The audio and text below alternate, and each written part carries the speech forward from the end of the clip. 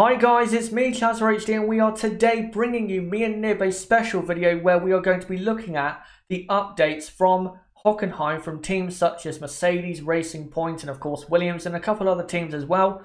So yeah, that's what we're going to be doing today. And Nib is again, like he was yesterday on the podcast, with us again, and he's going to take us through the updates and how the teams are looking to improve aerodynamically in 2019 at the moment. And Nib, I'm just going to let you take us away. Thank you very much. I'm looking forward to doing this. And of course, we've done a couple of these, we've done one of these throughout the season, but I just thought it was a bit too hard to go through looking back all the way throughout the season, and getting like the best of the upgrades through this. So what we're going to do from now on, if there are substantial upgrades from teams at every race, we're going to cover them after the race weekend has finished in the break, in like the couple of days up leading towards the next Grand Prix. So you guys are updated with the updates that the F1 teams are bringing to their cars. But first of all, we'll start off with a brand new front wing that Mercedes brought to Hockenheim. Just a little update there on the end plate, just to create some more vortices on the outside edge of the front wing, of course, to head down towards the barge boards. And then we'll move on to the little wing that they've got behind the suspension arm, just to try and condition the airflow as it comes bouncing off that suspension arm. Nice little piece of aero there brought by Mercedes. But then next, we will move on to the side-facing shot of their barge board areas. They've gone for a little bit of a different philosophy here with their barge boards, on the outer part of the floor. Very interesting to see. They've gone for almost a Haas style barge board approach there. In that area, Haas run a very similar type of barge board. Not entirely sure why they've gone for that philosophy. Obviously, they've seen numbers in their CFD which they've liked, and they decided to go with that. So those are the new barge boards on the Mercedes. But now on the front-looking shot, once again, of the side pods, that little part where the red arrow is sticking towards, that is brand new. They've resurfaced that.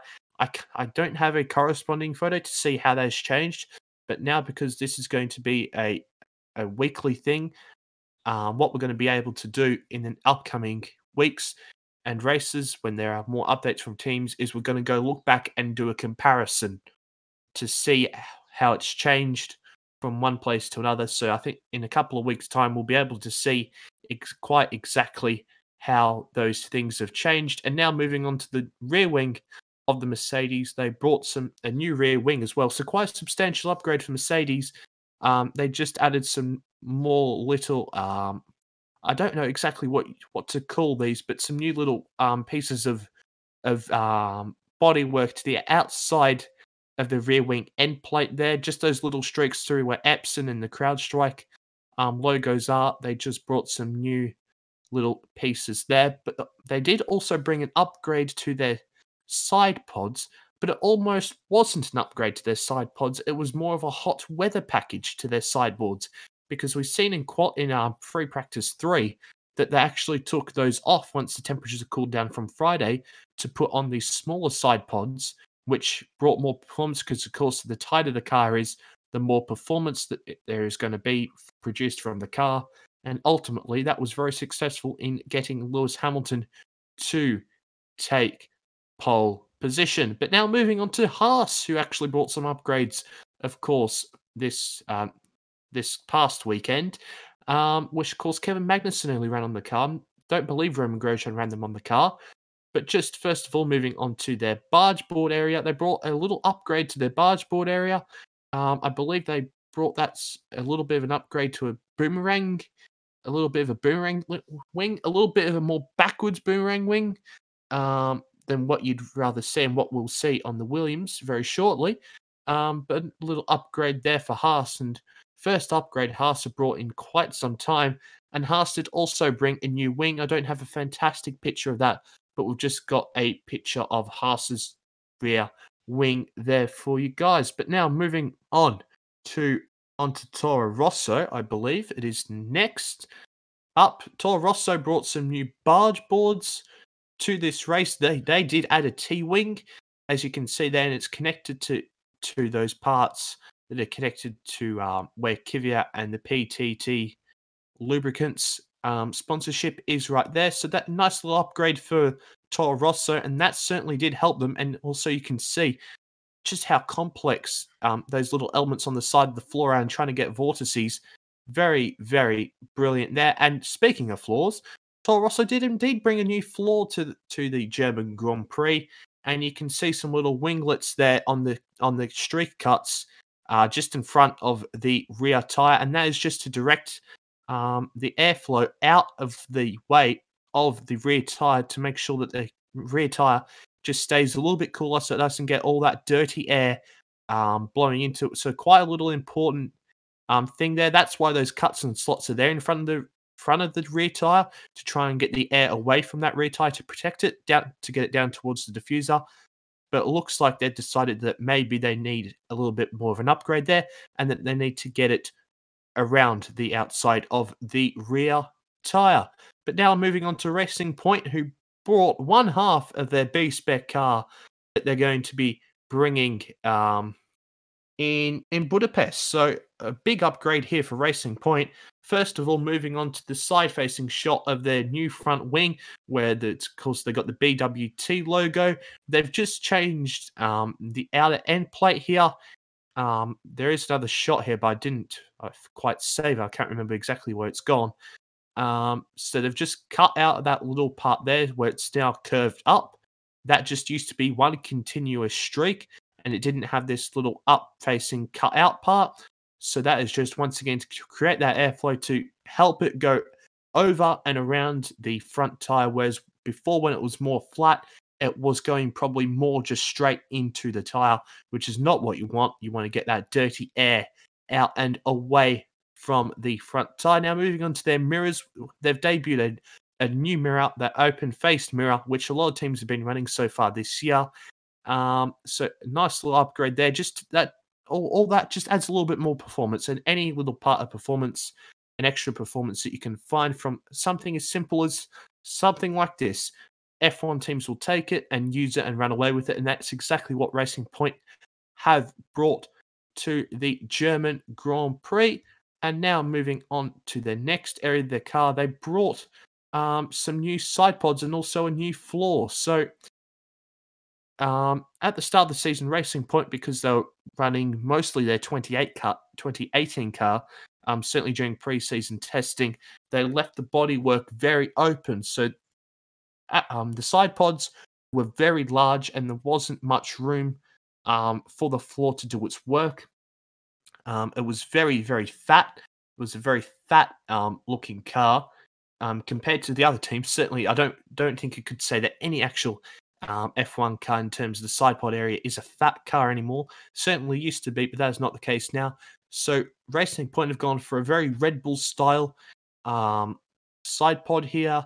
It's very just slimmed down, and it's very nice to see that other teams are able to do that and work around with the cooling.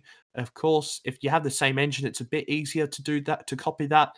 But of course, very well done to Racing Point there to make that work. And they've also brought a new floor, and you can see all the amount of cuts and slots that they've got in front of the rear tyre, just to produce more downforce to curl it underneath the car towards the rear diffuser. And of course, as I mentioned, to make sure that they get any sort of dirty air away from the rear tyre.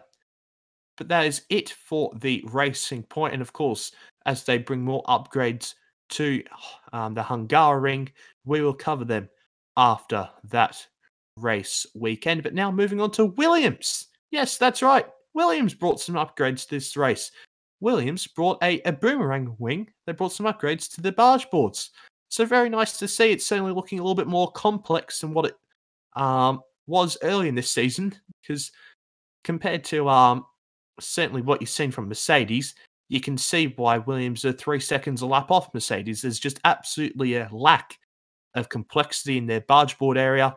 So it's good to see that Williams is starting to bring a couple of extra things to the race weekend here, and they also did bring a new floor because their floor previously was just really not good whatsoever. They didn't have any longer streaks. It was just lots of little semicircle cuts in front of the rear tire, which just really doesn't do the job. It doesn't produce the downforce that these long streaks cut in the floor do. So that is what they debuted at Hockenheim. They brought those cuts and slots in the floor, and also they kept a little bit of those little cuts just in front of the rear tire to, of course, as I mentioned, just try and get as much airflow around the rear tire as possible.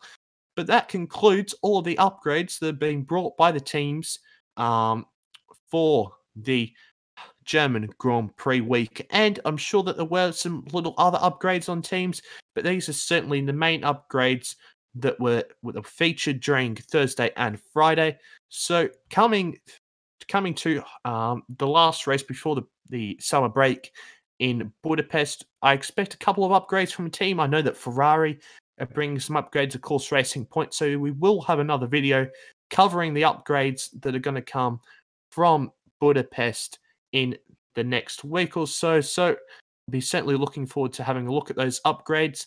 And thank you to Chazza for allowing me to do this little technical analysis and just tech update video. I do enjoy doing these. It's nice to just talk about this, and it's something that I have always been very interested in ever since I fell in love with Formula One at a young age. So thanks to Chaz for giving me this opportunity, as always, to do this, and it's been a pleasure as ever. So until next time that you hear my voice, which will be on the Sunday race watch along for the Hungarian Grand Prix, I will see you guys later. Absolutely, and thank you, Nib, for coming on to this video and analysing these new aerodynamic upgrades. And as Nib said, we're going to do more regular tech analysis videos because, as I think Nib said, it's harder to, go back through races from 2 months ago and see what a team like Ferrari or Red Bull brought 2 months ago, when it's a lot easier to look at what is currently going on. So there'll be a lot more, hopefully, tech analysis videos looking at the current updates on the grid. But guys, thank you for coming along to this video, and also looking at the video and checking out the current updates on the Formula One grid. Make sure to subscribe for more content like this, as we're going to do plenty more tech videos on the channel. Bottom right of the screen, you can do it right there, or click on my channel name, go to the homepage and subscribe, and hit the notifications bell and smash the like button if you want to see this content continue. Comment down below what you thought of this video, and also comment down below what do you think about the current updates on the Formula One grid for 2019 going into the final race before the summer break. As well, as usual, don't forget to join the Discord, best place for notifications of my videos and streams, link below in the description. Also, don't forget to follow me on Twitter at Chaz6110, and check out my website chazahd.com for more content like this. But guys, until my stream tomorrow at 1:30 PM UK time for the Hungarian Grand Prix Practice 2 watch along, it has been me, ChazahD. Goodbye.